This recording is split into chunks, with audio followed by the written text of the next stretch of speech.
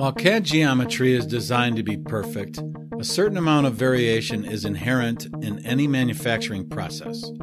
In 3DCS, tolerances add that variation to the nominal CAD geometry. As individual parts are assembled, tolerances stack up and can lead to even greater variation in the overall assembly. Hence, tolerances play a vital role in the manufacturing of any product.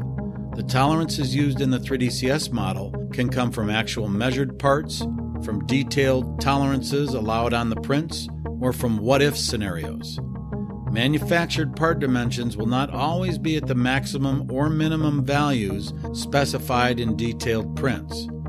3DCS allows the user to set the range, offset, distribution, and other parameters of the tolerance to simulate the manufacturing process as closely as possible.